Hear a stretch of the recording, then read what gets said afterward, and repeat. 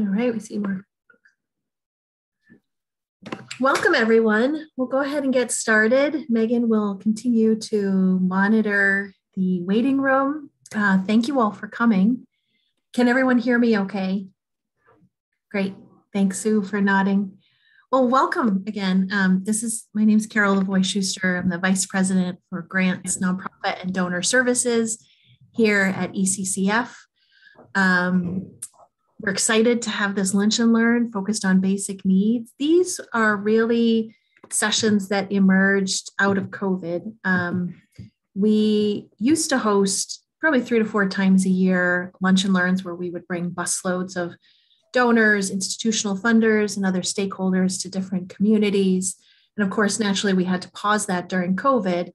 My team and I, in the early days of COVID, through all of the work in partnership with many of the folks on the call here and the 4,000 plus nonprofits in the county, we were in constant communication, having these really authentic conversations around what was really happening in real time in the community. And we were hearing from fund holders and other donors that they were missing those authentic connections and conversations. And so we started these Lunch and Learns as a pilot. They are virtual. They're also sort of an opportunity, as I said, to hear a little bit about the different organizations by category, but also really that unvarnished view of our partners that are on the ground doing work, seeing what's happening in their sector, but also what their hopes and dreams are, or opportunities for deeper investment as we look at the whole ecosystem of the social sector and the ways that we can have the greatest impact. So today's session, we do these every other month. At the end of the session, I'll talk a little bit about the upcoming sessions. We do record these sessions. We will share out the things that we learned after today's session, but we want to sort of just jump right into the dialogue. So we're going to hear from 4 of our community partners who are working in this space. They'll each give about a 10-minute presentation talking about their background, their organization, how things have changed during COVID, even organizationally, but again, in the whole ecosystem of the work that we do. And then where are some of the opportunities that they see on the horizon? So first, we're going to hear from Lindsay Haight, the Executive Director at Our Neighbors Table, followed by Sue Gabriel, the Executive Director at Beverly Bootstraps, Carmen Vega, the Shelter Manager at Lazarus House, and Russ Poulin, the Director of Family Services at Lynn Shelter Association. So we're going to turn things over to Lindsay, who's going to kick things off for us. And after each of the presenters share a little bit more about the questions that I just posed, we'll have an opportunity for about a half an hour to have a dialogue and have questions. So please keep track of your questions and I'll be facilitating the conversation. Lindsay, we'll turn things over to you. Megan will bring up your deck. Carol, can you just make me co-host? Yes.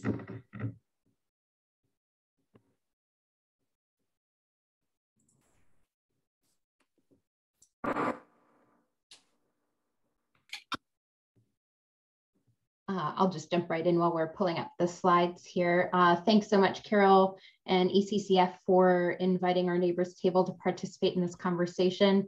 I agree. One of the greatest impacts of COVID on our work has been just the challenges it presents for our ability to stay connected with our community, whether it's a community member who's in need of our services or a community member who wants to engage in our mission. And I think we've all been flexing our creative muscles more than we ever imagined to try to figure this out. I personally do not have any kind of degree or training in digital anything.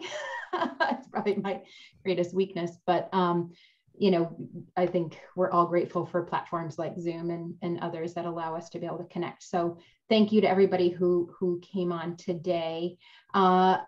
As the organization and the group that is solely focused on food, we thought I'd kick it off, and then my peers, my colleagues can sort of speak from kind of a broader lens in various aspects. But so a little bit about our Neighbors Table. We are based in Amesbury. We've been around, we've been at this work since 1992. And, you know, we have kind of that traditional food pantry meal program history. We were, you know, a local group of citizens who wanted to help their neighbors out and thought, what's the best way we can as ordinary citizens? So it started with a weekly community meal, eventually over the years grew and evolved to include a traditional food pantry. And then in 2016, we kind of threw the traditional model out the window and really focused on what we needed, what our guests needed to sustain food access. And so in 2008, we declared the service region that you see on that slide there, that map. So we cover 12 cities and towns in northeastern Essex County through our grocery programs and our SNAP outreach. Our community meal continues to be open to anyone and everyone who finds themselves in need of a dinner on a Wednesday night. It was actually back in 2019. I know I saw Joyce here from the Cummings Foundation in 2019 with the Sustaining Grant Program as the catalyst. We set our sights on creating a food secure region by 2029. That was not a goal set in a vacuum. In fact, in 2018, we declared the city of Amesbury our first food secure community. And after understanding all of the different elements that went into getting to that milestone, believed that with the right investments and the right strategy, there was no reason why we couldn't provide universal food access in all 12 cities and towns within 10 years for certain. If you could go ahead and jump to the next slide. So we, this slide might appear to be a little bit elementary. I imagine those of you on the call have spent some time in the food security space before. But we believe that there's a really important distinction that needs to be made between hunger and hunger-free and food insecure and food secure. And our goal is not to just make sure that people are eating today, but to actually achieve food security by ensuring that we have sustained, consistent access to adequate, nutritious food for all residents. And it took us about 5 years before we were ready to declare the city of Amesbury food secure.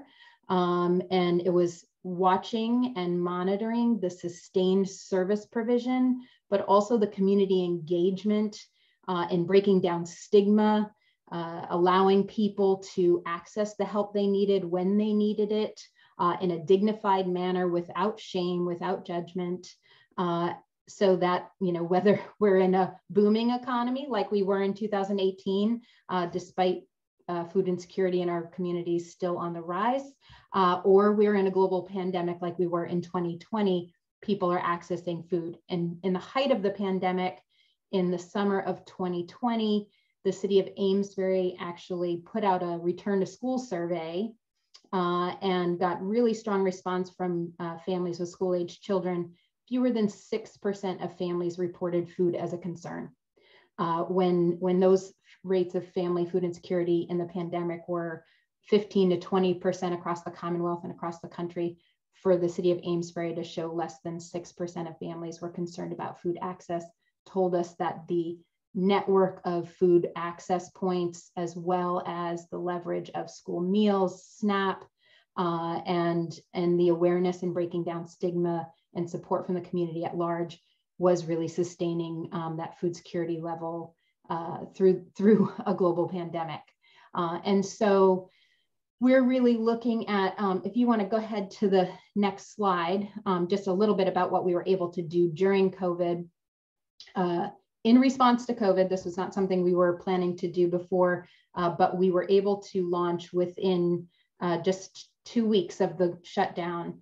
By the first week of April, we launched an online shopping platform. So So our Neighbors Table provides food security to our communities through grocery distribution, a community meal, SNAP outreach, and coordination of a broad collective of food service providers as well as cross-sector partners.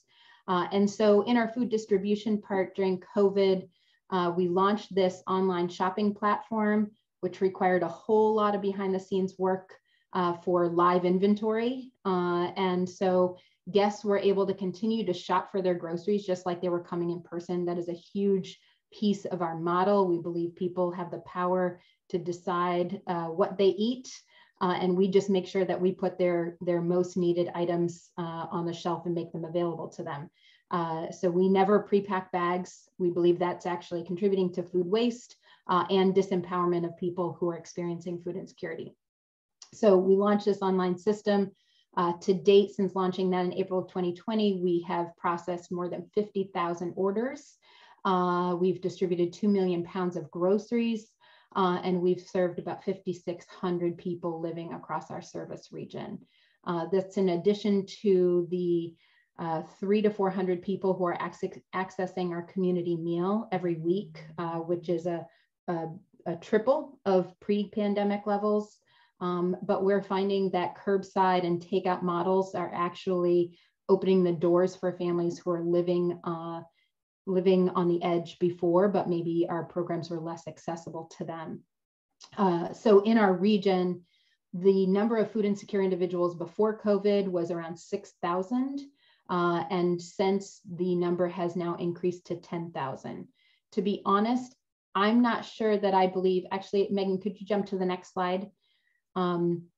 We have historically served, and go ahead and click, you can show the next animation piece come up here.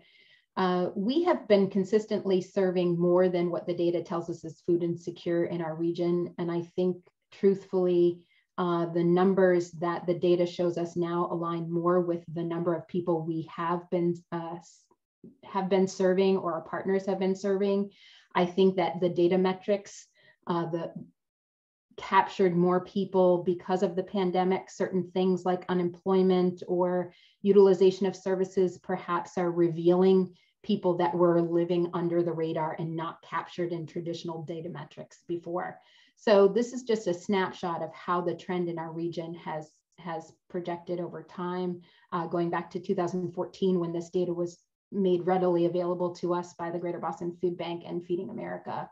And so despite a booming economy, you can see that food insecurity was still on the rise in 2016. It leveled out a bit in 2018.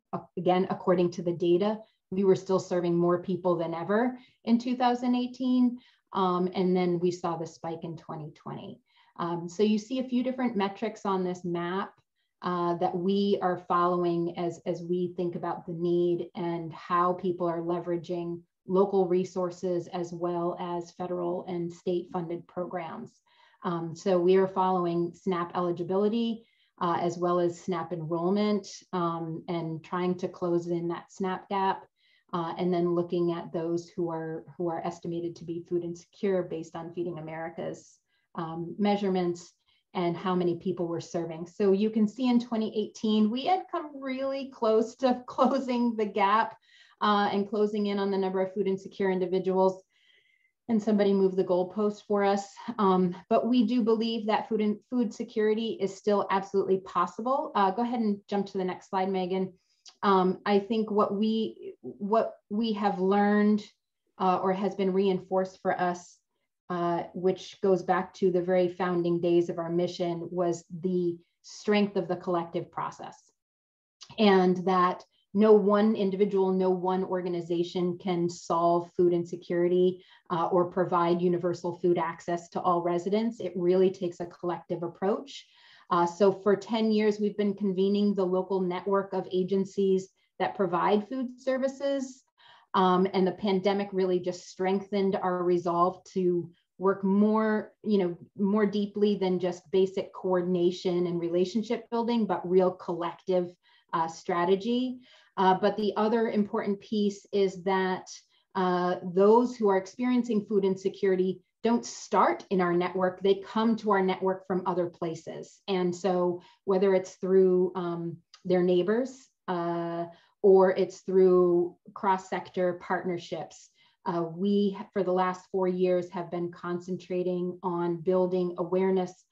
We have a food security advisory group made up of all of our town managers and mayors, all 5 of our school superintendents, our community hospital, Anna Jakes, the largest pediatric practice in the region, Children's Healthcare, so that they can help to identify and catch people who are experiencing food insecurity, but also to create a culture of acceptance so that people can be safely referred and will access programs that are built with their needs in mind.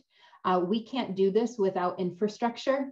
I think what COVID showed us is this ad hoc charitable emergency food system is insufficient to meet our needs.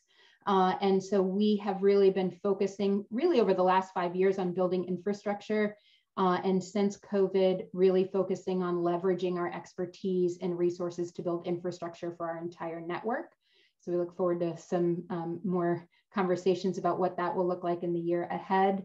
And really making sure that we have food access points throughout our region, no matter which zip code you live in, and whatever might be the presenting barrier to food access. So that's a really quick overview of what we do. And with that, I'm going to turn it over, but look forward to further conversation later in the call.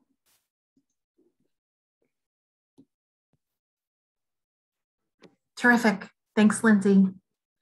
Lindsay and I have had lots of conversations around this collective approach. And so I hope there's an opportunity, right? We all want to have the conversation around funding individual organizations and the importance of that, but then the whole ecosystem. So I hope that during the Q&A that there's lots of conversations around how to work with funders to clarify the messaging of the importance of that work. So with that, I'm going to move things along to Sue Gabriel from Beverly Bootstraps. Thank you for having me. Megan, I'm going to try to drive myself if I can.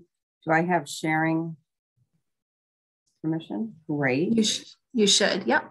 Great. Let's see if it works. Can you see that? Great, fantastic. I love it when something works. Let's see if I can get it full screen.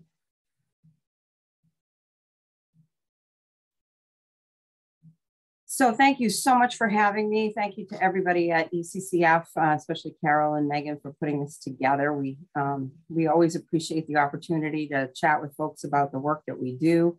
And it's been quite a ride, I have to say, the last number of months. We do a lot of planning around here and we have some emergency plans in place, but never did we think of a pandemic. So, but let me start with a little bit of background on how things are sort of typically for us. So this is our mission statement. And, we're all about helping people when they have basic needs issues, and then hopefully trying to get them on a path towards stability and, with any luck, self-sufficiency. And we are pretty much completely funded by the community. So we really appreciate the community's support. This is our tagline because we really believe the first thing we have to do is embrace someone, whether it's a donor, a volunteer, or our clients or our shoppers. We need to embrace them first, then let them know all the things and the ways that they can help or we can help them, and then empower them to actually act on that. This is our building that we've been in for about 5.5 years. It was quite an undertaking, but we really needed the space, and we are very, very grateful to be in it.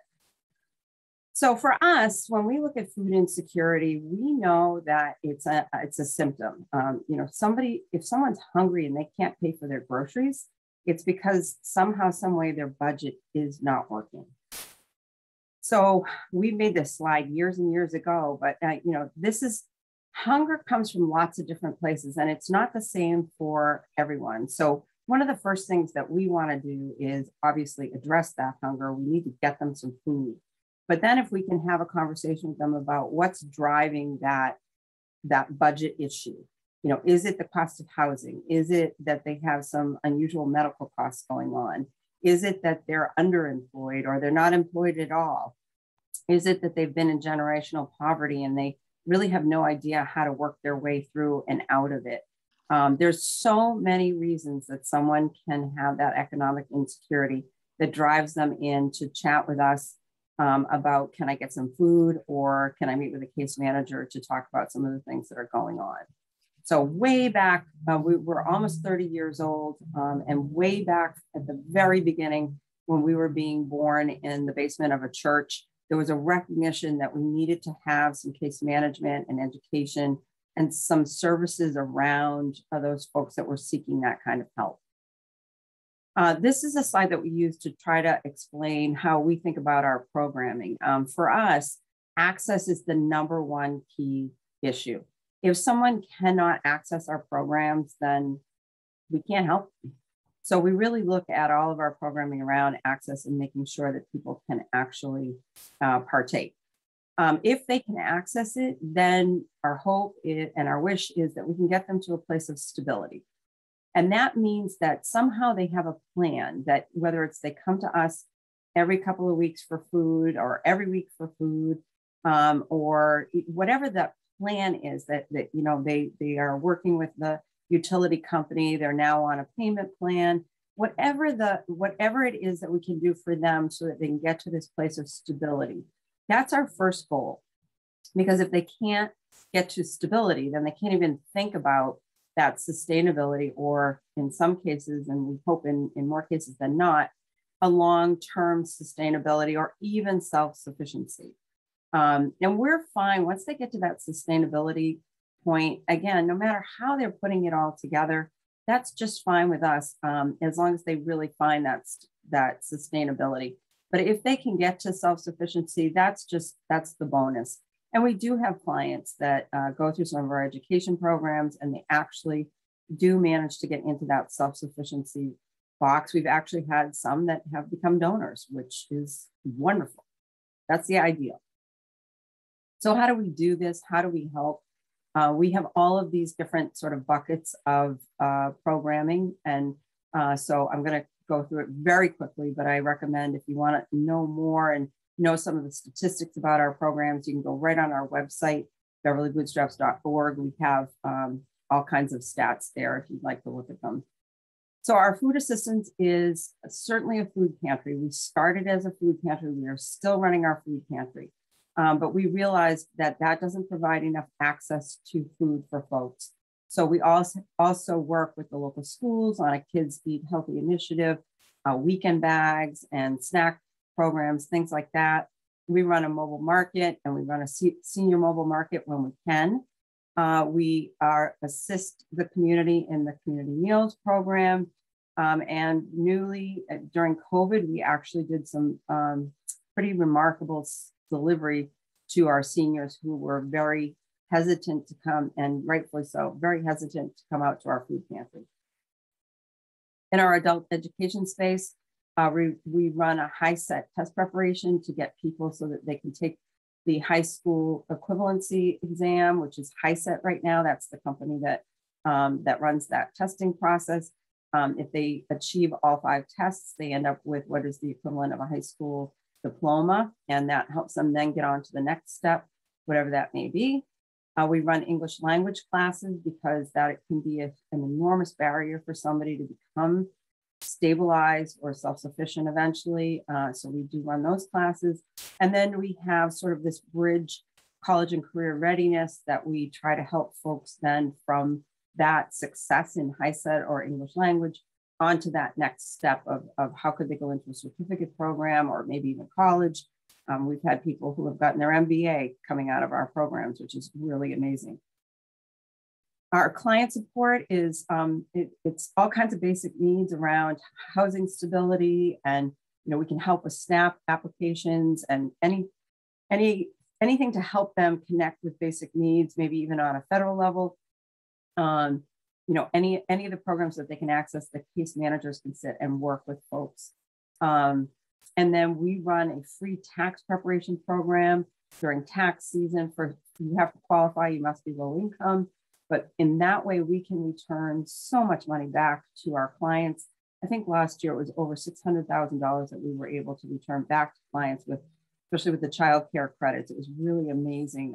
We didn't spend a lot of money to run the program. We have some amazing volunteers, but we were able to return a lot back to our clients. And then we usually try to have an action plan with our clients so that they know what the next steps are, and our case managers work with them to get through that action plan. Our youth and family, we do a lot of seasonal programming. We call them budget busters. So if your family is really on the edge and then all of a sudden the holidays come around and you're, you just can't stand to see your kids not have those holiday gifts, that is a huge budget buster for you. So we have a program called Adopt a Family. We're right in the middle of it. We do back to school supplies right before school, because again, really expensive to outfit the kids with those very needed school supplies. We do help kids get into summer camp, knowing that particularly for some kids that are in generational poverty, if they can have a different experience, they can potentially decide that maybe a different path is something they can envision.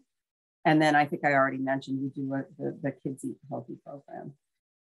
Our thrift shop is not only a revenue generator for us, but it is also a program in that anyone in the community can go in and get low cost, gently used items at less of a cost than if they shopped in regular retail. We can also write vouchers out to folks who need either clothing or household goods. And it is a wonderful place for anybody to donate, and we keep things out of the landfill. But if you are planning to donate, we hope that it is gently used and something that you would give off to your sister or your neighbor or your best friend. So how about COVID-19? Well, it definitely shook up our world. There's no question about it. Our thrift shop was closed for 3 months. We had a lot of things that happened, but I'm going to sort of talk about what we saw for impacts for our clients first. And then we'll talk a little bit more about how it impacted the agency. So for somebody who was a head of household, what we were seeing is that, maybe they were laid off or they had a cut in hours. We had a few people come in on Christmas Eve last year or the day before, and they were in the restaurant industry and they had just been fully laid off. And it was, quite a shock to them. So we saw that quite a bit. Maybe they had to quit because they had no childcare options. That was a really unfortunate outcome. Without school in session consistently, the impact to employment was really pretty stark for a lot of families, but particularly those that did not have a white collar job. They couldn't just have the kids in another room studying. They had to be home with them. We had many clients who were actually quite well supported by either unemployment or the COVID relief money, and they didn't need us all that much. But then we had others who were fearful of trying to access that government assistance, and so they were pretty vulnerable, and we were seeing them. And I know from my colleagues that in other communities, they were really seeing a lot of folks that did not want to try to get SNAP benefits or some of the other government assistance, and their numbers were really unbelievably impacted. It was amazing what they were doing. We had a number of households that were sick with COVID, and we actually started home delivery to households that had COVID. And we saw a lot that people were worried about their housing, even though there was a moratorium. There were still some real concerns that they were getting behind on their rent or even their mortgage. We had people who at the time of COVID were doubled up or tripled up, which means they're on somebody's couch and those were some really tricky situations where people were crowded in together. And obviously from a health perspective, that was not a fabulous situation. So for our kids, one of the first things that happened was, I remember one of those very first weeks I was on a call with a number of folks from the community because there was a very justified fear that the kids would not have access to food if the schools were shut down. And so I think that was probably the biggest thing that we saw initially. We worked really closely with a lot of the local folks and got that squared away and between us all, because Lindsay, your point was so well taken that it really has to be a full community effort. And, you know, we found out that the schools were willing to step up to take the majority of that, which was great. We filled in where we could, and the kids were well supported in that way. But we were seeing that there was a real vulnerability for the kids. You know, we're not the only ones to see this and talk about it, but certainly I think we were all worried about their health and still are, although you know, more vaccines are becoming available, which is great. For the kids when they were home, that social isolation was not good for them. And I think, you know, we were seeing a lot of families that were reporting more mental health issues than ever. It's always a piece of the puzzle, or seems to be frequently a piece of the puzzle, but we were hearing about it more and more and more, and we were hearing more about kids. And because I know so many people in the community, I just heard that, you know, the hospital had to set up almost like a triage in their conference room because they didn't have enough beds or spaces or ways to really support the mental health needs of the kids. Our seniors, wow, you know, this was a group, of course, really, really impacted. They were so vulnerable from a health perspective, but also sort of economically, those that were just sort of teetering on the edge. I think this was a place where they were more vulnerable in that respect, because we had a lot of folks that couldn't afford to do something like an Instacart or a virtual shopping because they couldn't afford it. Whereas that was a way for a lot of seniors to solve it. There were a lot that couldn't solve it that way. So we ended up starting to do senior delivery out to many of the senior housing complexes, because we just knew even if they could afford to grocery shop, typically this time period, they might really struggle with access to food. And medications were a big thing too. We really didn't play a part in that, but certainly we knew that they were having some challenges accessing medication at that time too. And then for them, you know, we've all heard about it, but we could see it even when we were delivering, you know, that isolation and their mental health. It was really tough. You know, we would go into buildings and they'd have the common room all shut off and closed off. And, you know, so for so many of those seniors, that was a really tough time. So for us at our agency, you know, we had our thrift shop closed down for 3 months, certainly impacted our income. Fortunately, we did apply and got a PPP grant. That was a game changer for us. The community, luckily, really came to our aid and supported. We had to send all our volunteers home, so we had no volunteers in our building for 15 months. We did do a lot of the food distribution. I've kind of chatted about it. We had to move our food pantry model from a full choice into packed bags to just get people in and out very quickly. We did the senior delivery. Amazingly, we got to the end of it all, and in FY21, we couldn't believe that we had served over 500,000 pounds went out between all of our food programs. We shut down our adult education classes immediately. We were down for about 3 months, and then we brought them back virtually. We've had mixed results. We unfortunately, our tax prep program, we were right in the middle of it, and it stopped because the IRS was unable to do anything virtually, and it was too dangerous to bring people into the building. Our 21 tax prep was fully virtual. We had people come in, we just scan their tax returns, and then somebody would prepare it and get back to them. We're hoping to go hybrid this year, we'll see. Our seasonal programs really all happened from the parking lot. We had donors drive up, we took things from their trunk. We had our clients drive up and we put things in their trunk. So we were just a big parking lot transaction is what was going on.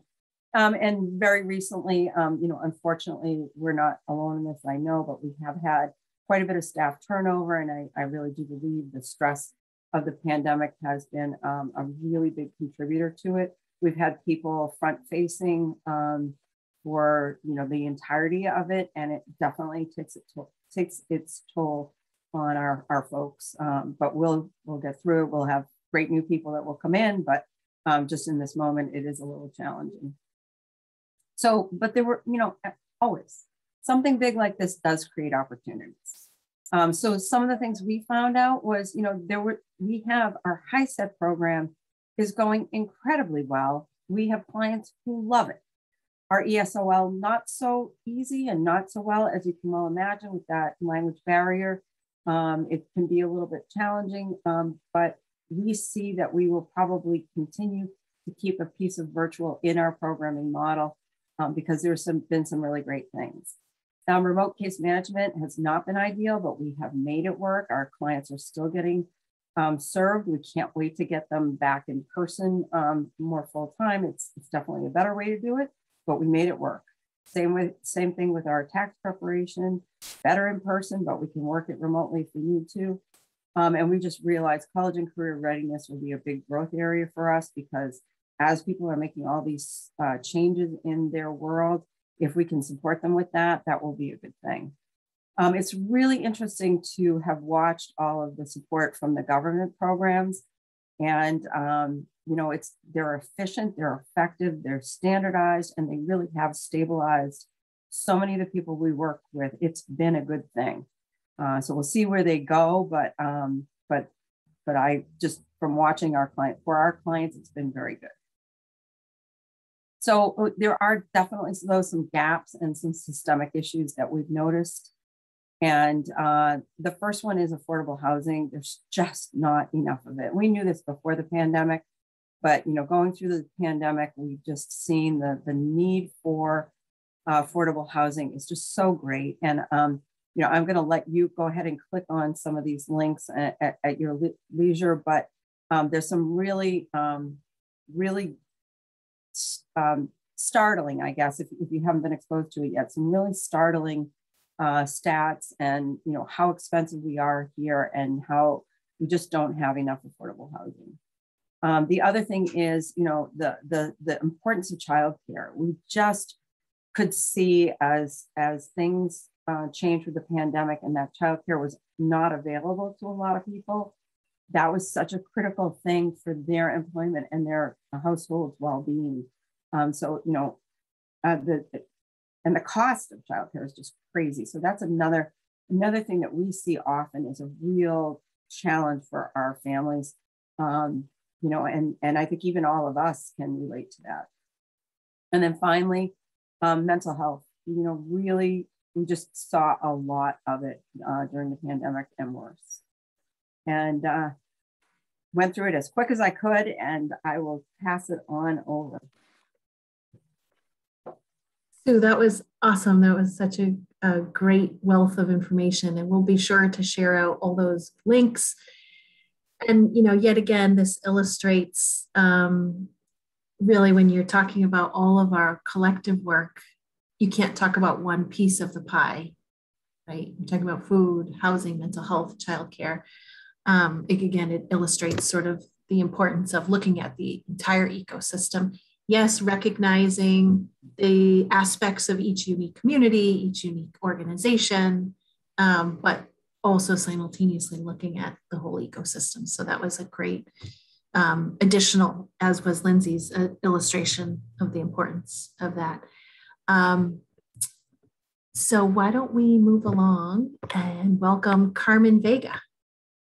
I'll let Carmen share. And I'll also add too, this is a new role for Carmen, super exciting. I've known Carmen a long time. I've known all these folks a long time, but Carmen, I had the pleasure of working with very deeply during Columbia Gas. She was one of our amazing social workers and was impacted by Columbia Gas herself and her family. She's an amazing story, but we're delighted she's in this new role at Lazarus House. And so we'll go ahead and turn things over to her. Thank you so much. And Megan will be sharing. Okay, so my name is Carmen Vega. Do you hear me? You hear me? And I've lived in Lawrence my whole life, and this is my community, and I'm very blessed to be on this side and be able to share like the need of my community. So Lazarus House has been in the community since the early 1980s, and we provide shelter, transitional housing, let me move this, food, clothing, and advocacy. We treat them and we call them guests.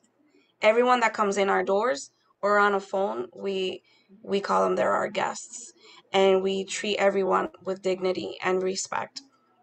Okay, the next one.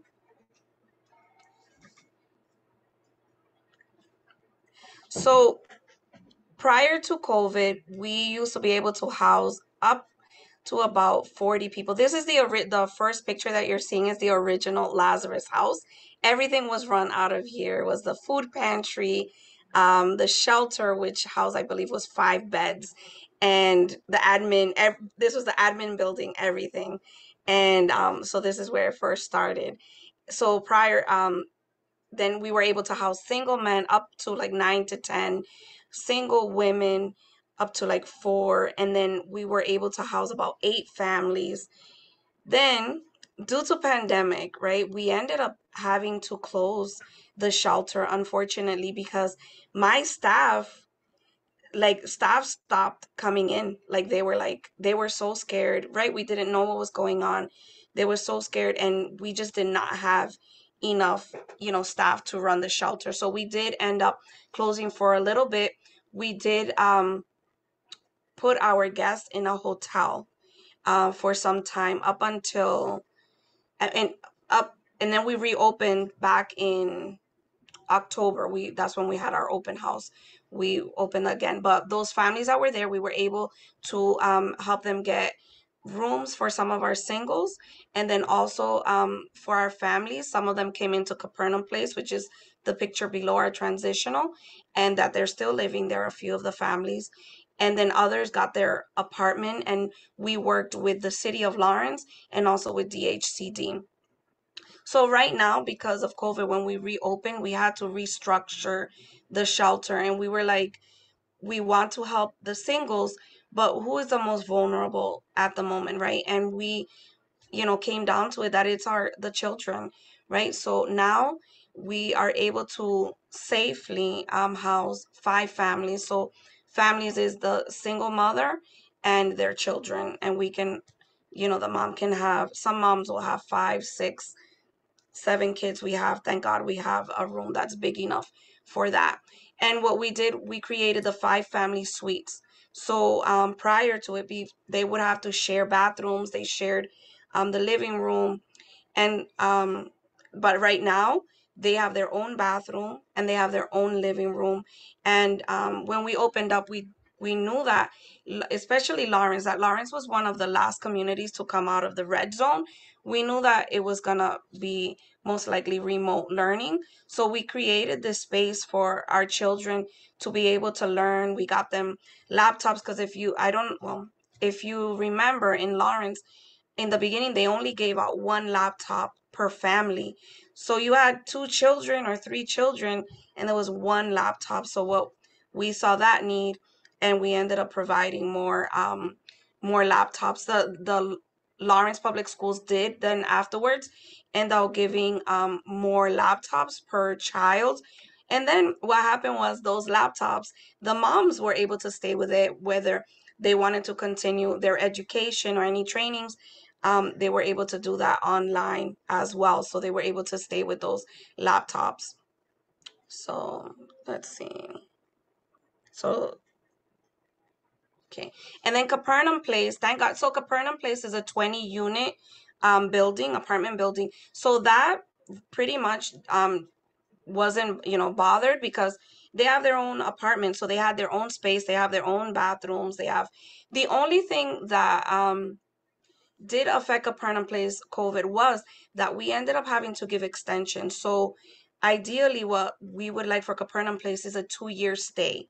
And we saw that they were not able to move on, because everything just froze, like with COVID. All right. Okay, we can move on. We also provide food, and we have a food pantry, and the food pantry opens up on Wednesdays, and it's from 9 to 2. And we are seeing there is an increase of people that are coming. So on average right now, we're giving at about for about 1,000 families, and for individuals is about a total of 4,000 per week. And we also see that in our soup kitchen, that was the largest increase in the soup kitchen. We're seeing upwards on, you know, the heavy days is 400 and plus people coming in and getting food. And these are cooked meals. We're doing like a to-go. We have a window, and they're able to go up to the window and they're able to get their hot meals, and it's a to-go plate. Okay, let's see. So we were able to keep the food pantry and the soup kitchen open throughout pandemic, thank God. And then, as I mentioned there, we were able to transform the shelter and our thrift store. So the thrift store was closed, but then we opened it up was it this year? I think it was this year. We opened it back up. We stayed with one. Before we used to have three. We stayed with one, the one in South Lawrence, and right there we're able to provide the community clothing at a very discounted price, and very good clothing as well. Yeah, and that's Lazarus House. I tried to go fast. You said 10 minutes. That was great. Thank you, Carmen. No, thank you for that. And Oh, can you I can see, share then I'm sorry. One go of the ahead. things I did want to share and I forgot was the calls that I continue to get is the housing. I continue to get that it's such a need. And in my community, the rents have skyrocketed. Like 2-bedroom, 3-bedroom can go upwards up onto $2,000, where I believe was it Sue that shared, like, when someone is making minimum wage to pay a rent, where ideally you're saying, that you're supposed to get 30% of your income, and then what we're seeing is that multiple families are going into an apartment. If they get a 3-bedroom, you sometimes have 3 families into a 3-bed, where we're still in a pandemic. So we get many phone calls. We were getting lots of phone calls because a lot of families that were on PUA, the pandemic unemployment, they were not able then, if they found an apartment, the landlords knew that PUA was going to stop eventually. So, right. So they were not able to get the apartments that way. And then when they would go to DHCD, they were saying you're making too much money. So we have families staying in hotels, and this was multiple calls, getting that like weekly. And then now it just continues with that, now that it's getting colder, even though thank God this week it was a little warmer. But we continuously get those calls. We get from singles, we refer them to different places that still take singles. And then a lot of families that are still displaced or staying at, like they're spending all their money in a hotel. Okay, thank you. Thank you, Carmen. Yeah. And I know it was also illustrated right before COVID. I think we placed, Carmen, correct me if I'm wrong, I think we placed our last family from the Columbia gas crisis, 3 years later, which is wrong in so many ways. They were living in hotels because of the reasons that Carmen spoke to. Okay, let's round things out with Russ. Hello, everybody. It's nice to meet everyone. My name is Russ Poulin. I am the Director of Family Services for Lynn Shelter Association. And today I would like to talk a little bit about our shelter system, a little bit about COVID, and kind of some of the impacts that we're seeing as a result of what's been going on in the world. So our mission, and we can go on to the next one, thank you. Lynn Shelter, we believe everyone deserves a place to call home. It's really about giving people a safe environment where they can kind of pursue their own needs and goals in order to become self-sufficient over the long term. We run a variety of different programs. And I'm going to talk to you guys a little bit about some of those real quick next. Can you flip for me? Thank you. Lynn Shelter, we run a whole bunch of different programs. We're really excited about it. We have struggled, like everyone has kind of talked about over the course of this pandemic, providing the same services at the same levels that we did kind of pre-pandemic. There's been a lot of struggles and a lot of challenges. We currently run an adult family or an adult homeless shelter for individuals experiencing homelessness. We serve 40 plus individuals. During the COVID pandemic, we actually operated 2 additional sites for overflow in the state of Massachusetts for individuals who were unable to be housed in other locations because of what was going on. At the same time, we offer our outreach services. We have outreach workers who work with individuals experiencing homelessness out on the street, who are in the camps, who are kind of part of that population, which has really been struggling a lot with because of COVID concerns and fear of what could potentially happen with engaging in providers and kind of going into shelter. There's been some spikes over the last year of individuals who are actively homeless and on the street versus those in shelter. So we saw a little decrease in our shelter provisions and a little increase in the number of people experiencing homelessness who are out in the community. One thing that we do to try and help alleviate that, we operate 89 single occupancy rooms for individuals who are experiencing homelessness. We make those referrals through our own agency and accept referrals from elsewhere. So it's still, there are some shared spaces, and as I'm sure everyone's aware, with COVID, that can be very challenging. And we've done a lot to try and alleviate some of those concerns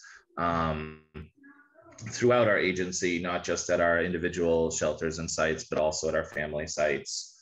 Another program we've been offering throughout the pandemic, though, again, on a slightly different note, we've become very adept, like many of us here have today, at managing things over Zoom and on other online forums.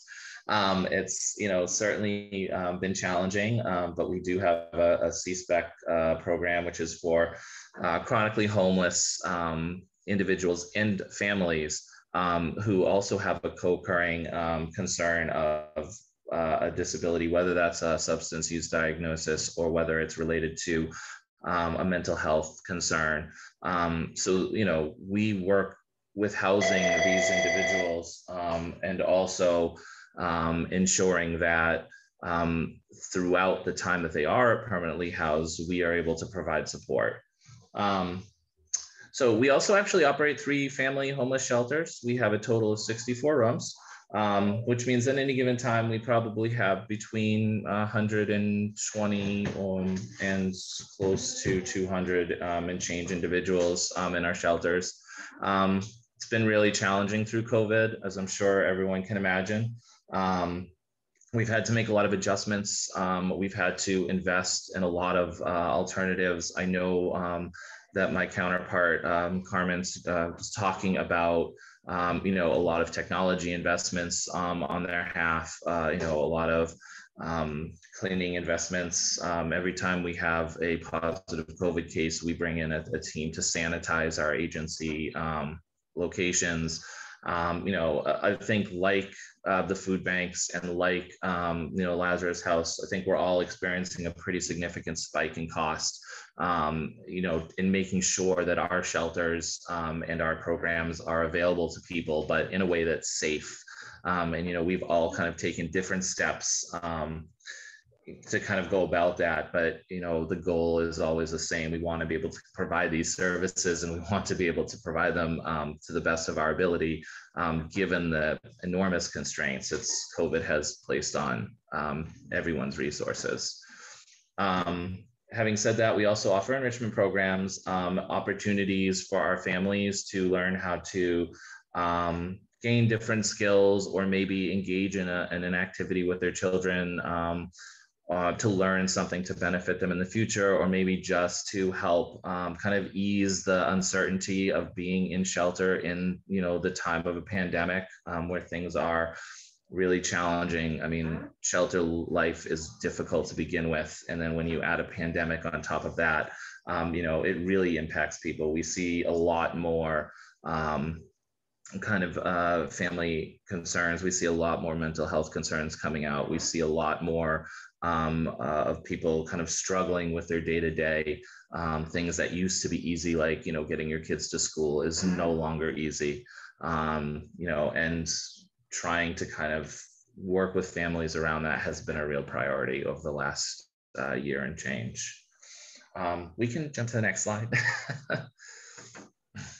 So just a couple of quick numbers. In Massachusetts, there's about 6,000 and change people who are experiencing homelessness, and 11,000 people in families experiencing homelessness.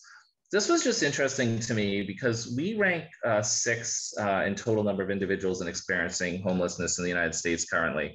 But we also rank somewhere around 5th, depending on who you ask, about most expensive places to live. So I'm sure, as everyone is easily able to see, this is a huge issue. And I know that Carmen alluded to this as well and had some conversation about how difficult it is now to place our individuals and families experiencing homelessness into long-term stable opportunities, given how difficult it is to live here. And even having a job these days, it's just not necessarily enough. And, you know, unfortunately, a lot of the funding that's first to go is the funding that helps people maintain long-term placements. And so that's, I mean, it's a real thing out there. Can I have another slide? So I wanted to just talk about a few things related to COVID-19. So in terms of housing, one of the things that we're seeing is a lot of difficulty getting families out into the community, and a lot of it's cost related. We're not seeing the same amount of vouchers that have typically been released by DHCD and other organizations. There's a lot that are kind of in the pipelines, but maybe haven't been released yet. But then there was also a huge delay when COVID first started, where a lot of families kind of became stuck because a lot of the moving pieces to all of these different opportunities just stopped as people tried to figure out what they were going to do about this new situation that kind of everyone was facing. COVID actually also had a couple unintended impacts on the housing market as well. And I know that somebody just spoke to this, but, you know, the cost of living in this state, and especially for apartments, has skyrocketed, you know, to the point where even if we can get families into the apartments without additional supplementation, even beyond what is currently available from a lot of sources, you know, families aren't able to maintain that. And unfortunately, that's one of the things that, you know, ends up being paid for in some cases by the agencies. And it can be really tricky. And so another issue we've been having is that landlords have become much more selective. You know, part of the inventory issue is related to the eviction moratorium, you know, and one of the things we anticipated initially was that landlords may be more interested in opportunities for stable payments from various state agencies, whether it's home-based or whether it was a voucher-based program. But what we're really actually seeing is, because there's less inventory in the market, landlords are actually having an opportunity to be really choosy around who they take in. And what we're seeing from that is people coming into or applying for housing and being turned down fairly regularly because of or you know, minor criminal histories, which may have historically been overlooked, but, you know, landlords really aren't in a position where they have to worry about that anymore. Schools, again, schools have shifted to remote learning. I know Carmen mentioned that. It's been really challenging. It's also challenging for the parents. You know, it's harder for them to kind of go and better themselves or look at other opportunities because now they have a child home with them full time. In a lot of cases, that's just starting to clear out. So our families are all a little bit behind. Employers have started hiring again, but because schools and daycares are still a little bit unpredictable, our families, again, getting stable long-term employment is really taking a lot of effort or really taking a lot of advocacy on their behalf. Work, education, and readiness programs, again, for a long time, they just kind of stopped as everybody tried to figure out what was going on. And now they're opening again, but we're seeing a lot less availability. We're also seeing impacts in mental health for our families and our individuals are not as readily accessible. It's great that they can do some kind of telehealth and Zoom meetings, but the demand overall has really gone up across the board, so we don't necessarily have the resources available that we'd like to. Families are really struggling with kind of figuring out what's going on in terms of vaccine sources. I mean, you hop on social media, we've all seen the posts. They hit both ends of the spectrum, polar opposites. And our families are, we're putting a lot of resources into helping educate people around that and helping them make good decisions for themselves and their children. And then the other piece, that we've seen is the kids that we're working with are really struggling with their social and emotional development, especially those preschool / new school age kids who aren't getting the opportunities to integrate socially with other children and their age.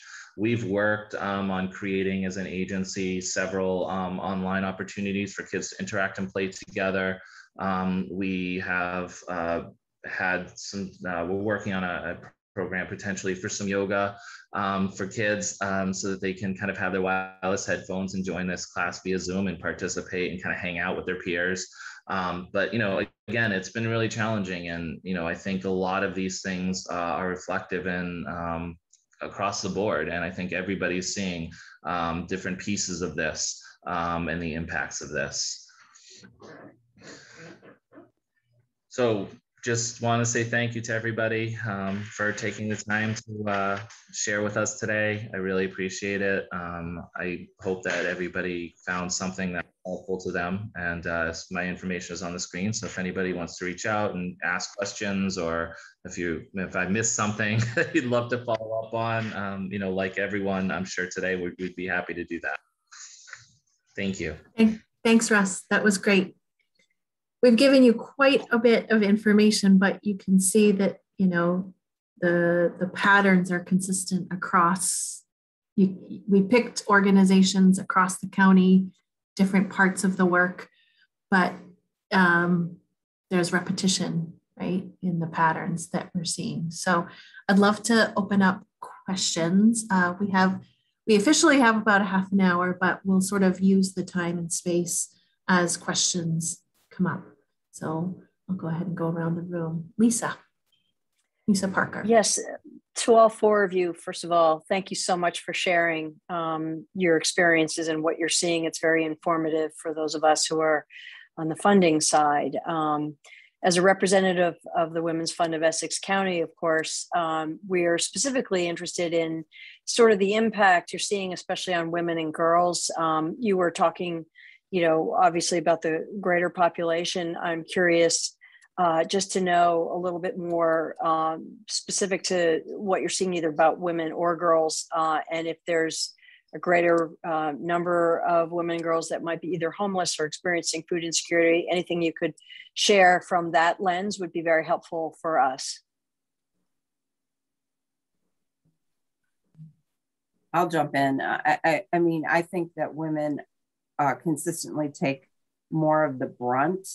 If we see, and I heard it from especially the folks from shelter, and I'm sure Lindsay sees it a lot of head of household it's the woman who is the head of household. And so, it was already stressful before a pandemic hit because that woman is responsible for the major amount of money that's coming into the household. And then also making sure that those children are getting to school, they're fed, they're housed. The amount of responsibility on many women was already huge and large. And now add a pandemic and children are out of school. And for a little while at the beginning, gosh, where am I going to get my food? Because, they didn't know that Beverly Bootstraps would still be open or that the schools would step in and make sure that there were meals available. And even though the meals were available, now you have to get there. It's a different access. So, access is so critical. So instead of sending your kid to school and the school make sure that your child connects with food, you actually had to then seek out the place where the food was being served. So you had to go to the high school instead of your local school. And so for a lot of families, that was, certainly challenging. But women always, it's not exclusive, but women always are taking the brunt, and they're really stressed out anyway at a pandemic. And that's that mental health piece that we're seeing is, we know families who come to us and come to any of my colleagues, they're already in trauma. If you're to the point where you need food and housing, you're already in trauma. And then add a pandemic on top, no wonder mental health is maybe the number one issue that we all talked about. I'd like to add something too. I think Stu covered it really well. I appreciate that. I would say in shelter, we're seeing a lot more domestic violence, victims who are into shelter, female head of household. Unfortunately, the pandemic, for some families, a lot more togetherness is a good thing, but for others, not so much. And so we are seeing a lot more of that. Seeing a lot more, situations where the mothers of primary caregivers are actually having to leave the home because of their and ending up in shelter. And I think, that's, in some ways, I do think there's some solution to the pandemic. There's less mental health support. I think there's less opportunities for families to kind of decompress to each other, which there's times families in terms of report domestic violence. I certainly think, maybe in previous incidents, but what the same most significant situation. As you said, a lot of the time, my mom is at the front of the primary caretaking and managing the family in a lot of ways. And as a result of that, she really puts something. Russ, we're having some trouble hearing you. Yeah. Oh. Sorry. I think one of the things, the short version is, I do think because of the pandemic and what's going on, we have been seeing a lot more female head of households coming in with significant domestic violence or domestic violence in a family, which may have kind of been existing on the borderline, but then was now spending a lot more time in a small confined area with few outlets. And so we definitely seeing a rise in terms of the services we're needing to provide female head of households. Real quickly before I move to John Payson, who has a question, and then Joan, Lisa, I'll also say ECCF, we've been partnering with the state on a large initiative we're calling it economically disadvantaged, to distribute resources. We've done one, we're doing another. It's primarily for immigrant refugees and those in varying states of status. And they could use the resources for anything. We made sure that there was, the resources were distributed in ways people could use them. And it was allowable for food, medicine, transportation, technology, rent, an array of things. And over 80% of the resources were used for housing, and 80% went to female-led households. Was not a huge surprise, but it was just very interesting, particularly in the immigrant refugee and those in varying levels of status. But we have various, and that was across the county. Yeah, all right, thanks. So, John Payson had the next question, and then Joan Brooks. Sure, I'll go quickly. Thanks to all of you for the presentations. Some of my favorite all my favorite organizations are on here, funders too. So thank you. I guess two things. One is because mental health has come up over and over again, there's a community health benefits survey going around for Beth Israel Health System. I think the Community Foundation has a link if you need it. You can also get it from Beverly Hospital. And the more people who weigh in on this, the more likely we are to get grants in the county in their service area. And the other hospitals have the same thing to go to nonprofits that are doing work in that area. Sort of related to that, my question for the presenters is that, you know, the pandemic seems to be evolving into a sort of endemic problem. In other words, COVID is going to be around at some level forever going forward. And so the organizations have all shifted enormously in the last year and a half in order to meet the pandemic. But now we sort of have to turn to the, you know, post-pandemic phase, even if it's endemic COVID-19. So I wondered two pieces to it. One, have you found any hidden benefits of having to go through that dislocation and reinvention? I think about, for example, telehealth, which is potentially a really huge benefit, maybe especially even for behavioral health.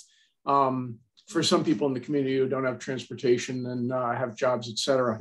But is that, or are there other hidden benefits you've found that we need to raise up so that others can think about them and use them? And what's the biggest thing that you see, thinking radically about this next phase? You know, what's going to change in a way that an organization like Lazarus House or Bootstraps or whatever isn't going back to normal the way we used to know the organization, but it's going to be the new thing we hear about from you. Lindsay, do you want to go? Yeah, I'll jump in. You know, I think COVID certainly did bring some opportunities to work creatively and moving in the food distribution space to this curbside online shopping piece. In our weekly dinner, for example, we had been seeing, you know, an underutilization from families. I mean, over the years, we just knew a dinner on from 4 to 6 on a Wednesday night. I have small children. There's no way, no matter how desperate I am, that I'm making that meal. And so we had actually been talking about how could we possibly do some sort of takeout, but the configuration of our program space really prohibited that from us being able to do a takeout and a sit down dinner at the same time. And but when we shifted to a takeout model, it quadrupled the number of families, in days, who are coming and continue to come. It also allowed organizations like Early Intervention to be able to come and pick up family-sized meals to bring to their clients. And so it really opened the doors. And I sometimes like to brag that Our Neighbor's Table is probably the most efficient way to get your groceries on the planet today. You place your order today, you pick your location and appointment time for tomorrow, you pull into your parking spot in your 15-minute window, and within 5 minutes, you're greeted by the loveliest community member, and then your groceries are in your trunk and you're on your way. And so the survey that we did, we had 500 households participate in a guest satisfaction survey this spring. And, they said that they were able to find times, it's available 5 days a week in multiple locations. So they could find the times, they were still able to get the quantity and quality of food that they needed.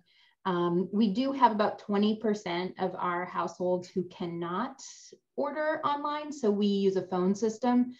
We had to upgrade our phone technology so that our volunteers could take phone orders from their living room because we don't have the space for them to come into our office. So when we asked those households what they wanted going forward, almost a third of them said they wanted curbside specifically.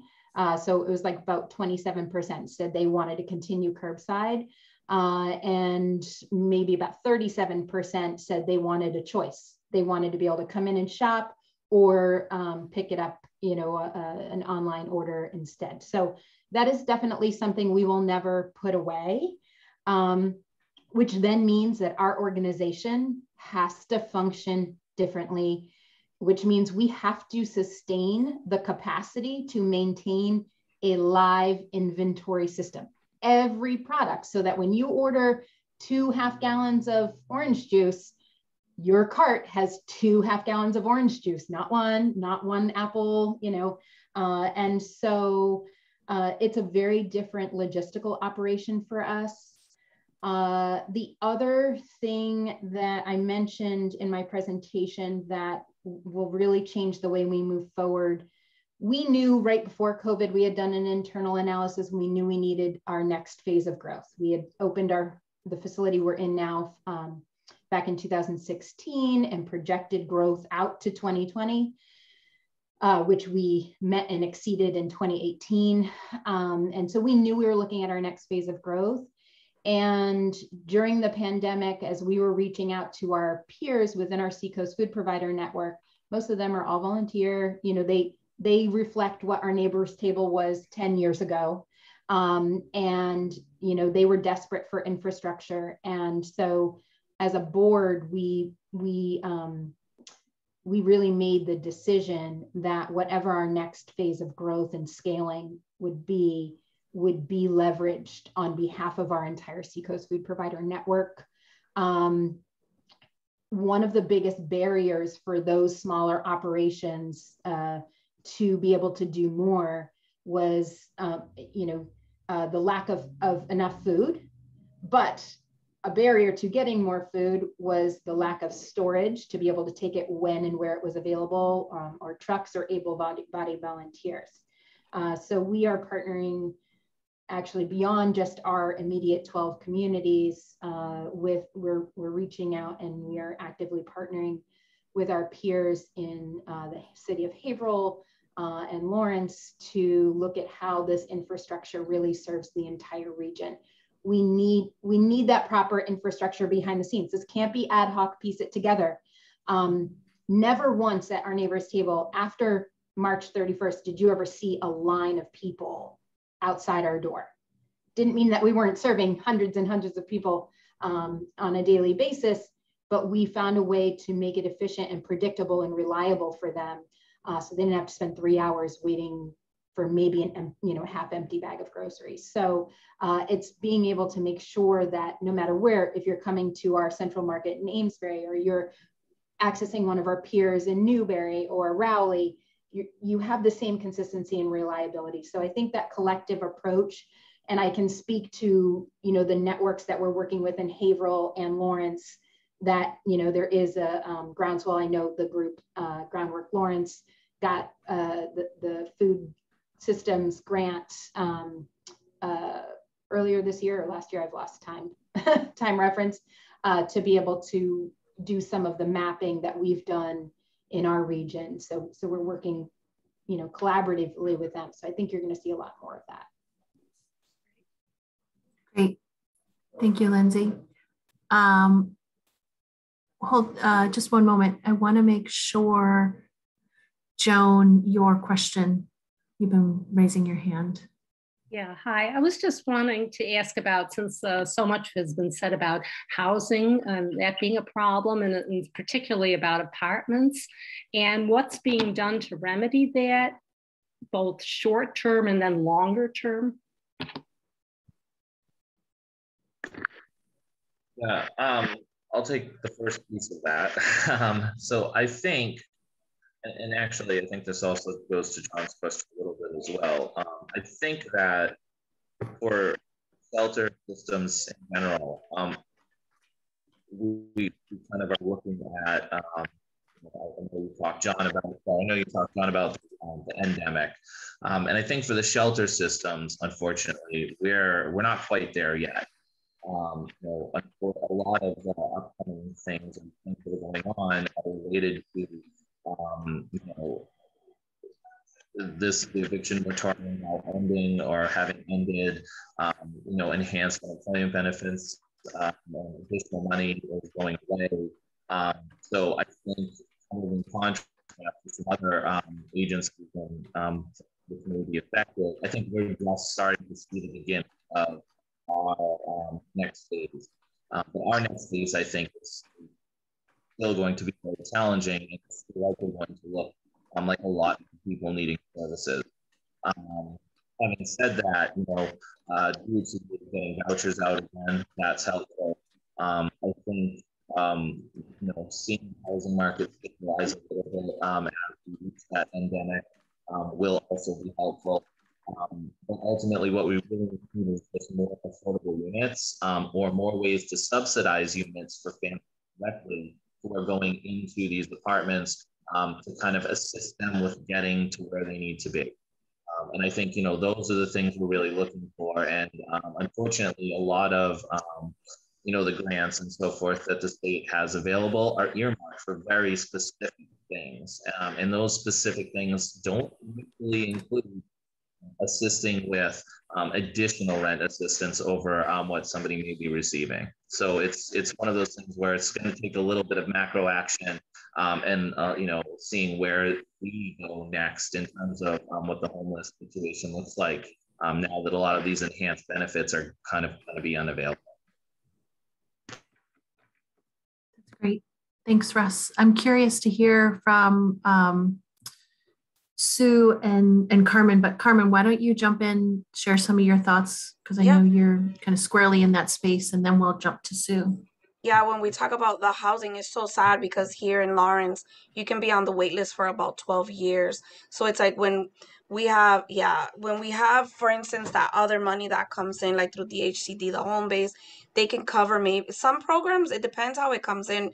They can cover for like a year, and then some other but then some is just first, last, and deposit, and then that's it. And then that's where, how there is such a shortage of apartments. That's why landlords are like able now to be picky. And the other thing is, just because I'm in the community, I know of many landlords, including myself, that when they did accept home base, that's all they received was the home base. And then some, a lot of the people that were there, then they had to get get kicked out of their housing, because that's all they paid was what DHCD gave them. So a lot of the landlords in my community, like, they look at home base and they don't want to try with it. So well, we just closed out and thank God it got approved through our board that we tried for 9 months. We worked on a strategic plan, and one of the things is continuing to see how many more families we can serve. Like, so expanding, we know it's just like a little drop, right, in ocean, like a problem that's like an ocean, and sometimes we feel that it's like, wow. But even if it's a additional 3 families, if it's helping out at least 20 singles in my community, it's at least a drop, in that to the solution. But yes, it's a continuing problem. And then there's lots of talks about in the local politics about, we have a new mayor, or that it's going to be starting, and we'll see, because there's talks about like a rent control as well. So yeah. Thanks, Carmen. Thank Sue, you. what about you? Well, I just, first of all, I want to really thank our shelter folks, because we get people who come through our door and we need to try to place them in shelter. And we're many times not successful, but I am so appreciative for the work that they do, because if you have someone in crisis, it's huge. But to sort of talk to the more systemic or larger picture, because I think maybe that was the point of the question a little bit. I think housing of any sort that is being built in our region is good. Market rate is good, affordable is better, but any housing that's being built is a good thing, or coming online to be available is a good thing, because right now it's supply and demand. We don't have enough housing for the demand in this region. So then what happens is something that used to be affordable becomes unaffordable because it can be, right? So it's a huge, huge supply issue. There are some really, really great partners working on affordable housing, and that's a great thing. But if you're in a community that is considering any sort of development, as long as it's not crazy, I would recommend you support it, because people want to live here, and it's trickling down, and that's why we're having such an issue. I think we have just a minute or two, and I wanted to just sort of jump back over to John's question a little bit and talk a little bit about Beverly Bootstraps. I will say housing is a conversation we have here all the time. And one of the things that we're thinking about is, we tend to do housing stability sort of 1 month's rent at a time for somebody during the year. And we're really talking about, is that model, does that make sense anymore? And so really, really trying to figure out, could we fund more so that if we could get them into a place that we could really keep them secure for a lot longer than a month. That's one of the things that we're looking at, and our case management sort of changing it to a really, really involved model. We do things that are sort of a little more discreet than really relational. And we'd like to make that more of a long-term relationship with folks. And our college and career readiness, what we're finding is, I'll tell you a quick story. We have a guy, a young family, we can see they could be a candidate for self-sufficiency. He's in a plumbing program. But in order to make all of this work, we've had to support their housing for a little while, because they had to not work as much in order to get him through this program that in the long run is going to pay off. But the short term was crazy what we had to do to get him into and through this program. So that middle support to help people switch a career is huge. And then what did we learn? We learned things like tax preparation is really lucrative for our folks, with all the credits that are coming down through the government, and we don't see that going away. Getting those taxes in for folks is huge. I mentioned virtual learning, some pros and cons, but it won't go away. It's absolutely here to stay. And our seasonal distribution, Lindsay was talking about distribution and how you do it differently. Really, really interesting, that parking lot. Hey, we'll grab your gifts out. We'll put your gifts in. I don't see that going away for us. It's really efficient for everybody. So yeah, a lot of things learned through this pandemic for sure. And I thank everybody today for your time and attention and interest. And you have all of our contacts, and we all are very willing to talk to any of you if you have further questions. That's great. Thank you. I spoke for my colleagues, but I know them all. They're all good. Thank you. And Steve, I see you have one question. If it's a very short question, just because we have about 1 minute before we need to wrap up. Well, gee whiz, we talk about people, place, and purpose. And I'm seeing some amazing projects involving our youth. And I'd love to have a long question about that. But these guys know where I live, but we're doing some interesting things, working with youth that, if you will, are grounded in the problem, but turning them into the solution, making them part of the machine that you all are working with. It can both provide you with resources and also that people, place, and purpose for the kids. So it's just a quick thought. We could spend an hour on it, but if someone's moved to follow the conversation, Carol and everyone knows who I am and how to get a hold of me. Yeah. Well, Steve, we should certainly connect. We at the foundation have a new reinvigorated Next Gen initiative, which there's a big piece of it that's exactly that. So we should touch base. Perfect. But I want to thank you all. We try to stay on time with these conversations can clearly go on for hours and hours. We always have this moment where we say, are there going to be enough questions to have the conversation? And I always come back reaffirmed with the vibrancy of the opportunity to authentically connect. So I want to make a specific shout out to each of our 4 speakers for carving out this time. You're all doing such important work, and this is a lot of time for you to carve out of your day. Please know that this group and ECCF continue to make sure that we're really listening authentically to try to shift things systemically and then individually. Megan and I will be sending out a 5 things we learned, as well as the recording, all of the amazing decks as well as the links. And we hope to continue the conversation. I'll also share some highlights of what's happening at ECCF, one of which is a large partnership with CDBG that'll be focused on food insecurity that ECCF will be announcing soon. And in addition to that, our behavioral health systems approach partnership grants will be launched this week as well. So stay tuned. We have some big initiatives coming down the line. So with that, thank you very much. And I hope that you all have a great rest of your day. Thank you, guys.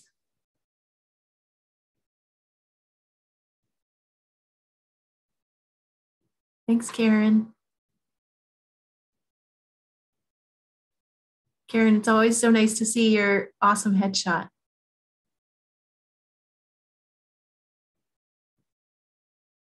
I don't know if she can hear us.